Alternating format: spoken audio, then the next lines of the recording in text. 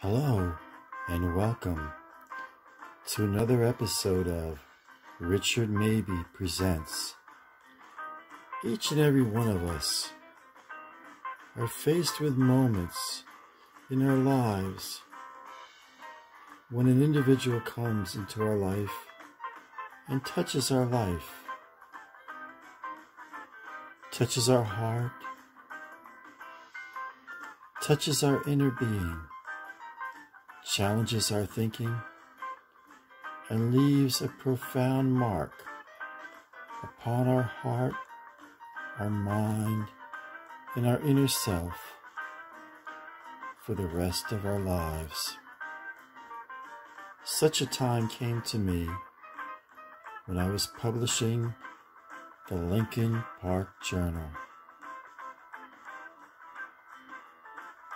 And Jennifer, who owned and managed the Candy Castle store in Lincoln Park, came into my life, touched my heart, challenged my thinking, and left a mark upon me. Very sweet, kind, angelic young woman. Jennifer, this edition of Richard Mabey Presents is dedicated to you.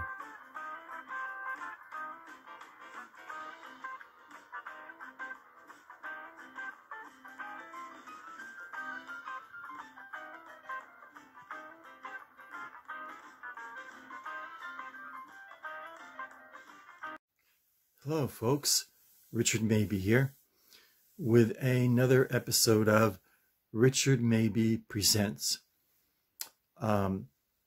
First of all, before I get into the subject matter, I want to thank all the people who have emailed me and written into me.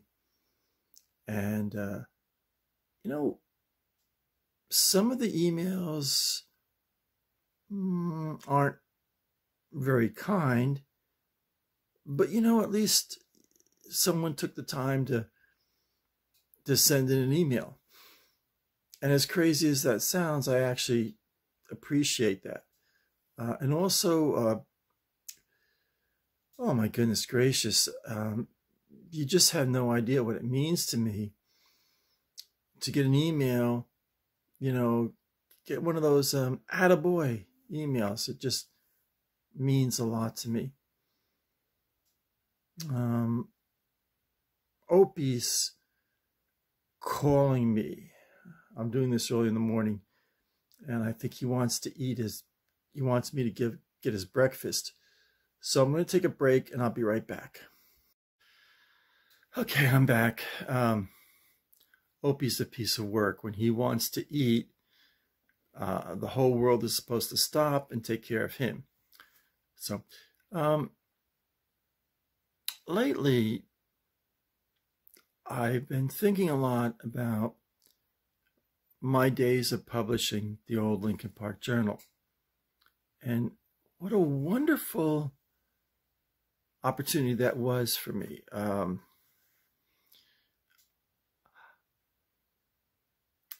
I would say I've taken a lot of writing courses and that kind of thing. And I don't mean to be critical of past teachers and that kind of thing, but I learned more about journalism in publishing the Lincoln Park Journal than I did from any newspaper I ever worked at, any public relations job, any writing courses that I took,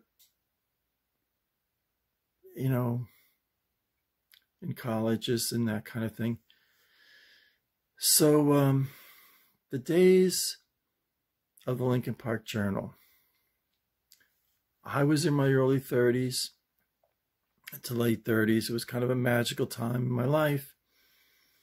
And I just got to meet a lot of people and got to talk to people in the afternoon and that kind of thing. One of my advertisers that I was reflecting upon in the last week or so was a young woman, and she owned the Candy Castle store. And this was on Boonton Turnpike. For one of description for people from Lincoln Park, she was in the A&P Plaza. That's what they called it, the A&P Plaza on Comely Road. From the A&P, she was about the 7th store on the right-hand side. She was about my age. She was like in her early 30s. Cute as a button. Oh, cute as a button. Oh, and I had such a crush on her. Oh my goodness. I had such a crush on her. Very kind, sweet young lady, but at the same time, tough as nails.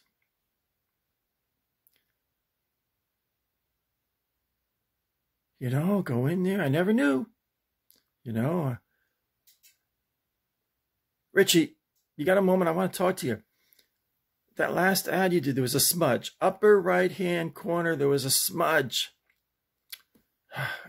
You know, then other times she'd be happy as a lark to see me and, you know, tell me the ad looked great and that kind of thing. I was thinking, this is horrible. I am 95% sure her name was Jennifer. Oh, just cute as a button. I mean, oh my goodness. I had a maxed out crush on her. And the whole time, she advertised pretty much every week. And she made homemade fudge. She made like chocolate, but you molded, like, say if you like little junior like baseball. Well, she could mold the chocolate into a baseball player at bat, or if Sonny liked football, you know, mold it into like into a football player, you know, ready to catch the football. And the same thing for the girls, you know, it could make a cheerleader or whatever, you know. Hard working lady.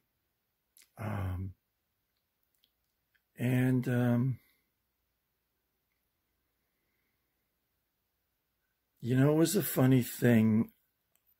I'd park my car in the parking lot and I used my steering wheel as my desk. I used my steering wheel as my desk. I would get all my thoughts together.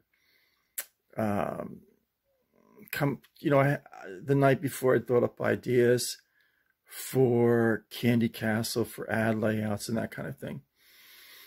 And then it was like, if it's baseball season, you know, you want to find a graphic of a little baseball player that she could mold milk chocolate into a baseball figure and that kind of thing.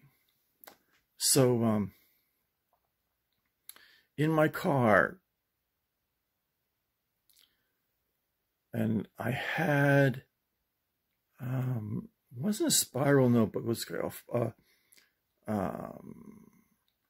of a simulated leather folder. Then it had a clip on the right-hand side, and I had all my data on, or my ideas and that kind of thing. Well, I'd get out of the car. I remember this so well. And I'd park at the end of the parking lot so there would not be a car on my left or on my right-hand side, so I wouldn't get a ding. I had a yellow Matador, and I thought it was the coolest of cool cars. It was yellow, and check out on the internet, AMC Matador. I just loved it. So I closed the car door and be about a walking distance of about 7 or 8 cars. And then the express lane where cars would drive by in front of the shopping center. Well, my heart would start beating like a big bass drum. The palms of my hands was like I just splashed them in water. I would be sweating. And this, I guess, the carotid sinus would be just beating like 100 beats a minute. And as I walked to Candy Castle, I would actually shake. My hands would shake a little bit, you know, a little like Don Knotts kind of thing, like Barney Fife kind of thing. But then, after crossing the throughway, you know, the expressway where the cars would drive by, the shopping center in front of the stores, you come to the sidewalk, maybe about 8, 9 seconds, that little walk across the sidewalk to her door of her Candy Castle store. Oh my goodness gracious. Now, sometimes she would be in the front, taking care of a customer or that kind of thing, or putting fudge out and that kind of thing. And sometimes she would be in the back. So she had a bell on the door. So you open the door.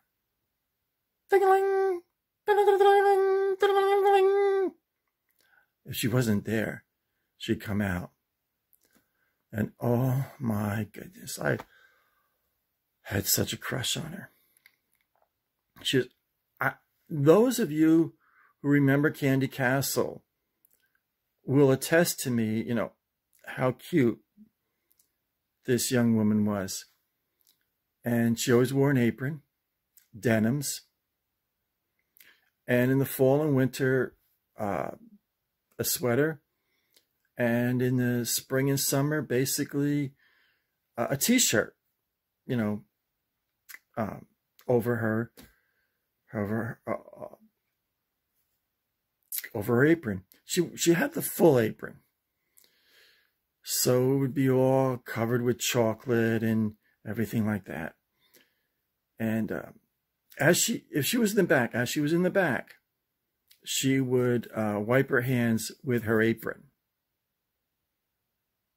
And sometimes she'd smile and she'd say, "Richie, it's so good to see you." And then other times she'd say, "Richard, I've been waiting to see you. You had a smudge on that ad." So a lot of things were out of my hands with the printer. You know, sometimes they put a smudge mark on the ad, and I took the consequences of that. Well, I guess after about 5 or 6 months I've seen Jennifer every week. Used to see her on Tuesday. I would go to Jennifer about one. I had a routine. It was in concrete. 1:30, I'd see Jennifer.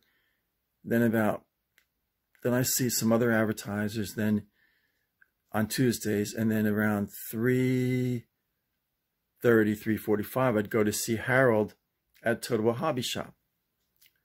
Well, hold on, please. Opie's calling me again. I'll be right back. I'm back. Opie and Floyd, between the two of them, they've got over 50 toys. And they each, Opie has a white mouse and Floyd has a brown mouse. So when Floyd is playing with his mouse, Opie doesn't necessarily think, oh, I want to play with my mouse. He thinks, I want to play with Floyd's mouse. And they get into it a little bit, so I just had to settle that. Where was I now? Candy Castle, Jennifer. So after about 6 months or so, seeing Jennifer every Tuesday, talking with her, about 15, 20 minutes, you know. And I remember thinking, I'm going to ask her for a date. Well, I'd get in there and we'd be small talking it, and we'd talk, well, not gossipy, not in a bad way. We'd talk about people from Lincoln Park, and I mean this respectfully. There were some real characters in Lincoln Park. I mean, there were some really, I hate to say it, there's some humorous people in Lincoln Park. So we'd have a couple laughs over the people of Lincoln Park. At any rate,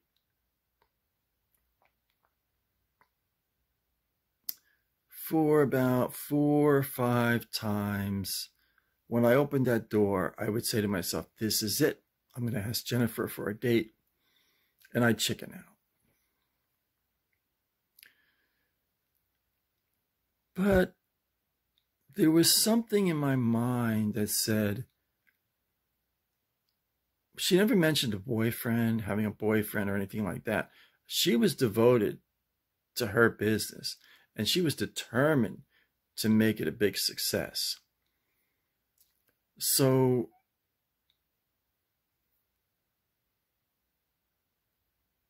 I kind of knew, and she liked me. I think she liked me a lot, but she liked me as a distraction at 2 o'clock on, or 1:30, 2 o'clock on Tuesdays. Do you know what I mean? Like, I think she looked forward to seeing me on Tuesday afternoons, but I'm not so sure that she liked me enough to go on a date with me. I'll never know. I'm 66 years old. It's one of the things I wonder about. So I can't turn the clock back. And then I always thought, well, if I ask Jennifer for a date and she turns me down, it'll be really awkward after that. And I could lose an advertiser, you know, I mean, it might be so awkward, you know.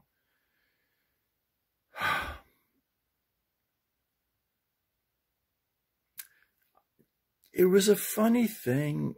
You call it fate, destiny, you know. Society was changing around 1989. And it seemed right around 1989, people were not shopping in their little Mayberries anymore. They were going out to the highway, you know, and So a lot of the stores right around 1989 were becoming vacant. And I call it the butcher's paper. This brown paper would be put on the window. And sometimes newspaper would be put on the from the inside of the window. You see a for rent sign. And there'd be a for rent sign there for maybe 6 months to a year. And then the next thing you know, those vacant shops were being occupied by tattoo parlors. This is about 1990, 1991. They're being occupied by tattoo parlors, psychics, kind of like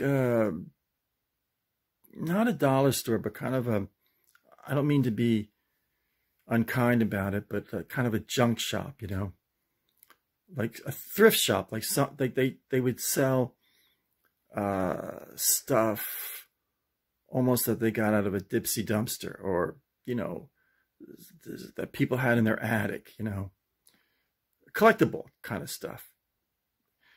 So I guess I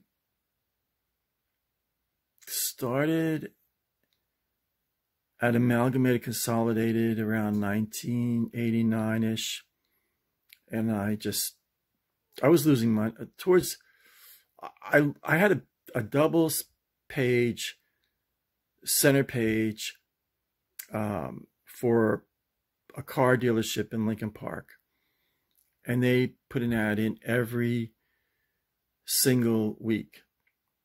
And then when they went to cable TV, the owner, the manager had hit, they made the pitch, and he put his daughter and his son on the TV commercials, the cable TV commercials, and there really wasn't the funding then to advertise in newspapers, and I understand that. So after losing the car dealership, that double page ad, which really almost just about covered my printing expenses, and then my sundry expenses were covered by my smaller ads, I was struggling.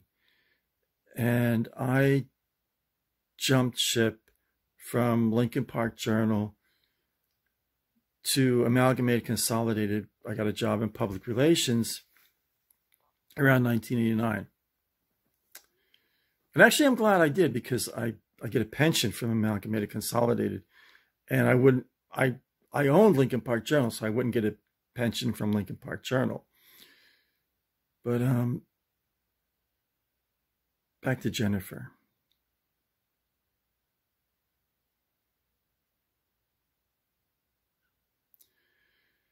And to all the young people out there, I know how chauvinist this is going to sound, but please allow me.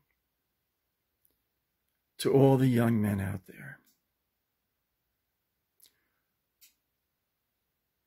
who are right now, they have a Jennifer in their life, you know, that young lady, that young woman that, you know, you kind of see in a casual setting. Might be, you know, she works at the grocery store, she works at the convenience store, whatever it is.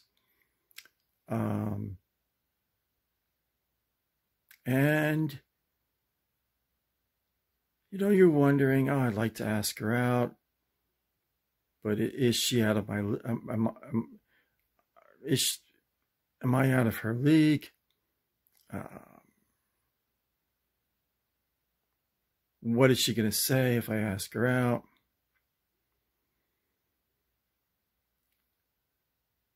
To all the young men out there encountering this, the single young men,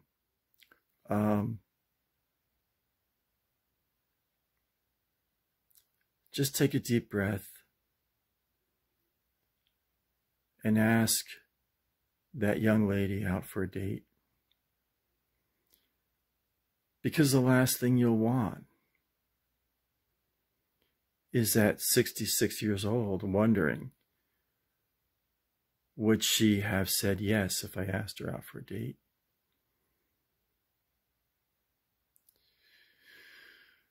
Well,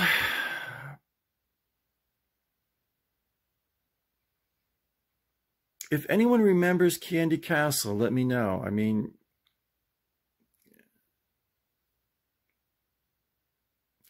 and stranger things have happened. Jennifer, if you're out there, it was always a pleasure and honor to talk to you.